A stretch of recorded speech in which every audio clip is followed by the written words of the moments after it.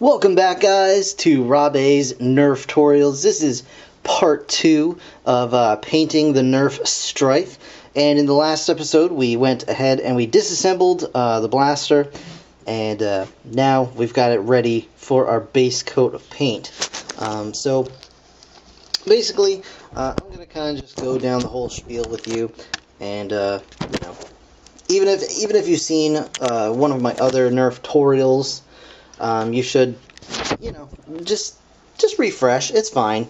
We're not reinventing the wheel here, but so basically, you want to make sure that your area is clear of the dust. So we're just going to use a quick thing of that.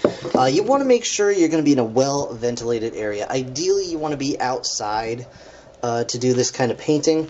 But since my outside currently has, you know, 3.5 feet of snow, I'm stuck indoors. So just make sure it's well ventilated. Wear a mask if you can. You know, that's always good stuff, because you don't want this crap in your lungs. This is the bottom line. You just don't. It's gross. And it gets all in your nostrils. It's terrible. So anyway, we're just going to go ahead and put our black base coat on. And I use this stuff, Fast Dry Spray Paint. Super duper cheap. This is like 98 cents. I got it at Walmart, but wherever will do. And the reason I use this super cheap stuff is because this is actually the flattest black that I've found. And it works well, and it dries quickly, despite it being cheap. I can't speak to the decency, or, you know, I can't speak to the quality of any of their other colors other than flat black, because this is the only one that I use for the base coats.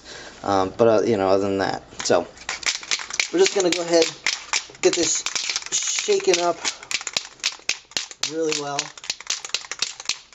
One quick note, I did put some, it's hard to tell because it is orange electrical tape, but I did put electrical tape just around the flywheels, just to keep those free of paint and other debris. But anyway, just going to go ahead and get this thing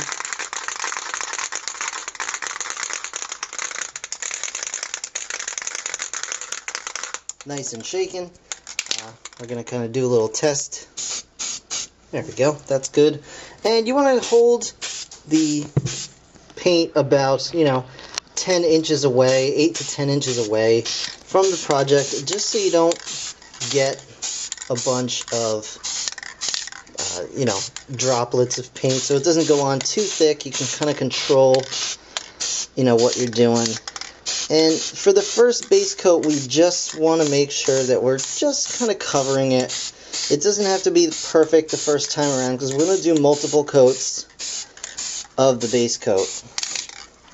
So there will be some orange still left, and that's fine. That's okay. So you can see we're already getting, you know, well underway. It covers pretty quickly. I'll just go ahead and do the other side here.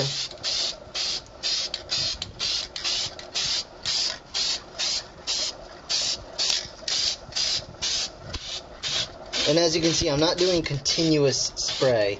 And the reason for that, again, is because I just want, like, you just want to create almost like a dusting of paint on top of the surface. And what that's going to do is it's going to allow the further, you know, the future coats that you put on there to adhere better.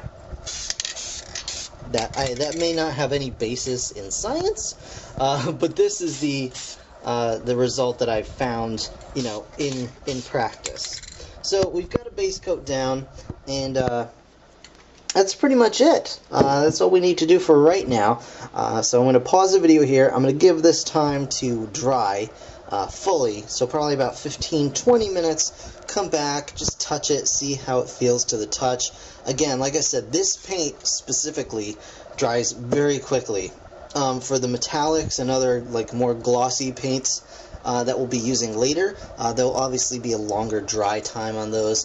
But for now, we're just going to give it, you know, 15-20 minutes. We're going to check it and see how it feels, and if we can put another coat on. And if that's the case, then that's what we'll do. So I'm going to go, I don't know, I'm going to go make a sandwich, actually. I haven't had lunch yet, so I'm going to go do that, and I'll see you guys in just a moment. Okay, guys, so we've got our black pretty much done here. It looks good. I did a couple of coats, and as you can see, it looks fairly decent. I did run into a little bit of a snag, and that is that there is actually an exposed piece of barrel attached to the flywheel system. You can see it there, and on this side it's obviously been painted black. So my options are I can detach the flywheel system and pull it out and spray it with the same color that we're using on the barrel, or I can hand paint it with a similar color. I'm not quite sure what I want to do yet, so for now I'm just going to put these pieces aside, and we're going to start with our other copper color that's going to go on these bits here. So we're going to go ahead and switch these out. Just going to pop this here, pop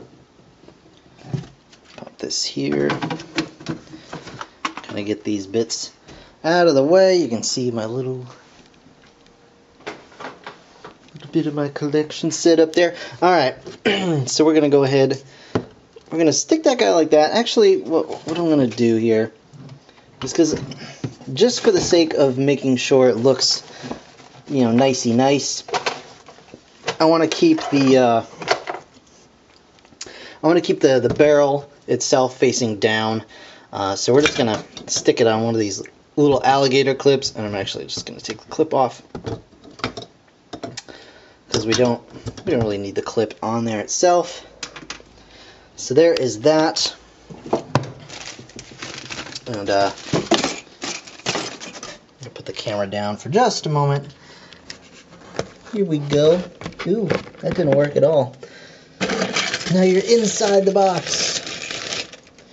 So we're going to do the other half of this, of course. Let's see. This side that's going to show. I'm going to do the barrel, which will go, all that will slide in there. Okay, so we'll just leave that for now. The trigger, the two hook pieces, which are going to fall over anyway, so we'll just do one side at a time. And of course these little bits and bobs, all the various triggers and things like that. We're just going to kind of put here. So we've got all that going. And I've got my metallic copper. This is Rust-Oleum Metallic brand. And we're just going to get it good and shook up.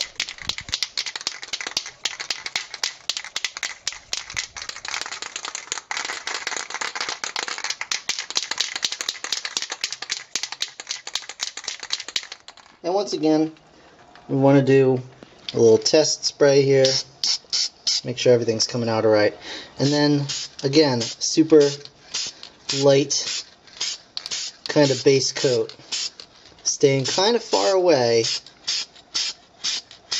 because we just want to get everything kind of coated. We don't want to, assault these pieces with the paint, because A, they're on kind of, plastic, so the paint may not be fully ready to adhere very well.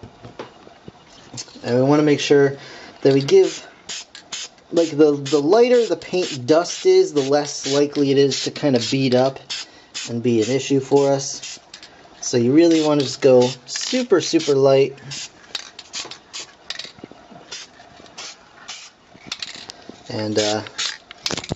And we're just going to go ahead and let that rest and dry and figure itself out. So I'm going to pause it here, and when we come back, we'll check the finished pieces.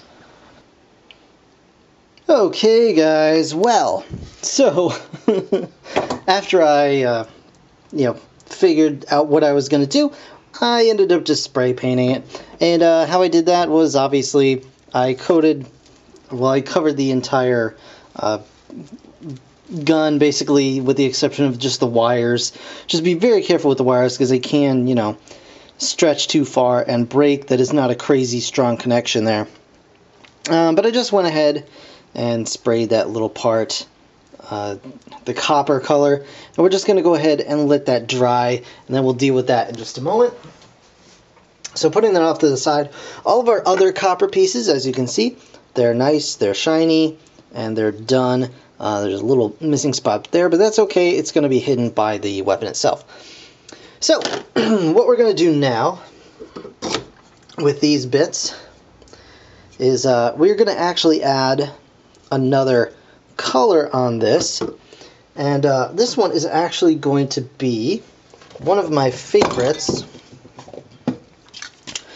Rust-Oleum Antique Brass Metallic. I was so excited to find another can of this. I'd been unable to find it locally for the longest time, and then it showed up, so I was really happy to see it. Now just be aware, it does not really show up that well on just bare plastic. It has a tendency to bead up, so you want to make sure you have a coat of something else underneath. In this case, we're gonna kind of antique these brass pieces with the antique brass.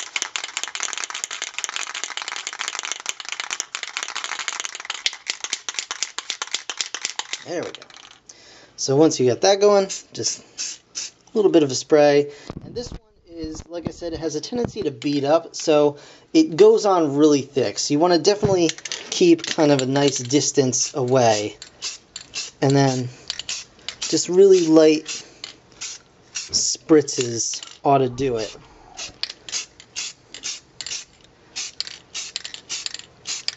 Just like so.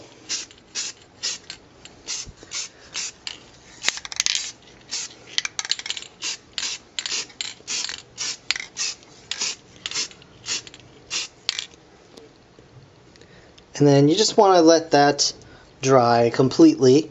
So we're just going to go ahead and turn this around a little bit. Just going to kind of get it on that side.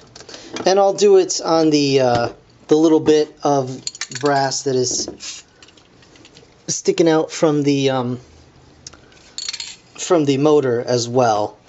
But I'll just do that off camera. It's just going to take a second. So once these pieces are nice and dry, then we're going to go ahead and add our very last bit of spray paint, which is actually just going to be more of the flat black. And I'm just going to do that right around the barrel, just so it, has that kind of like airbrushed sort of powder burned kind of look to it. Because that's kind of the effect that we want to go for here. Just do this a little bit just so it matches that.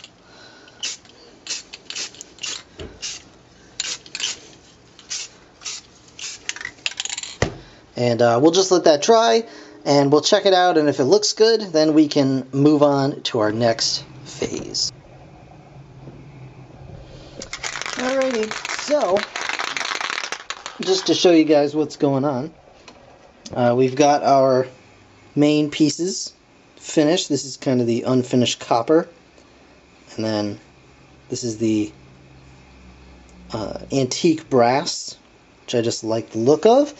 And we're just going to add a little bit of the flat black to the barrel of the weapon.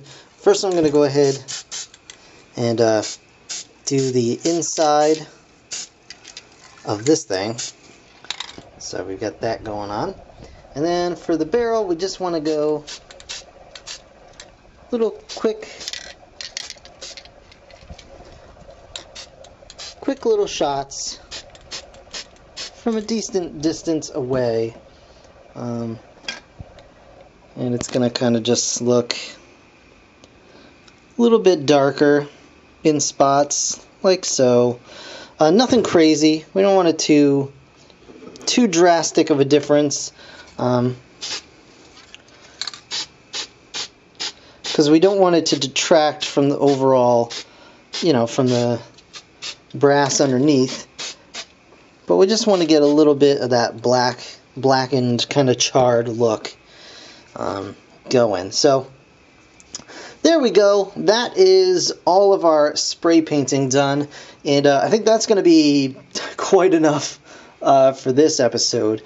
So in the next episode, we are going to start doing our detail painting on all of these pieces, and then we're going to go ahead and put this gun back together and have it nice and complete and see how cool it is, and make sure it still works. So I want to thank you guys so very much for watching. Make sure you subscribe and stay tuned for the next one, which I'll get done as soon as I possibly can. I know this one took a couple of extra days just because I have a lot going on right now, so I do apologize, but we're going to get a pretty cool looking Nerf gun going out of this. So thanks again for watching. I'll see you guys in the next one. Bye for now.